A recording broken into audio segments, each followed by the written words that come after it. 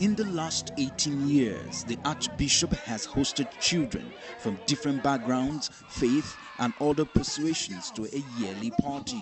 This year, over 2,000 of them were in attendance. It was an opportunity for the children to present songs, drama, memory verse recitation and choreography.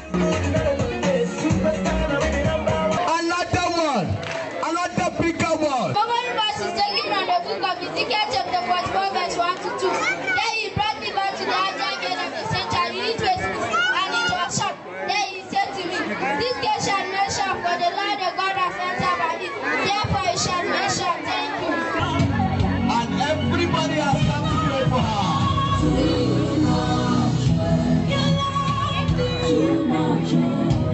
With 13.2 million Nigerian children out of school, the Archbishop is telling governments at all levels to get serious with the education of the Nigerian child. Our government at the local government level, state government level and federal level should give great attention to the children. These are the hope for Nigeria. If they are distorted and traumatized and abandoned, then we have problems on our hands.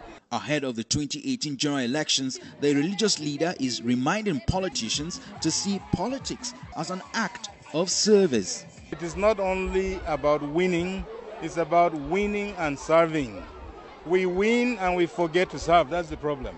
You see how hot the contest is? You see how people are aggressive in their campaigns to get into political offices, but when they are there, they forget the essence, the primary end of such contests, to serve and to upgrade the socio-economic conditions of our people. I just pray our politicians will remember that. Archbishop Kegama is also in the forefront of mediating peace in some of the conflict-prone communities of Plateau State. From Jos, Samson Omale, STV News.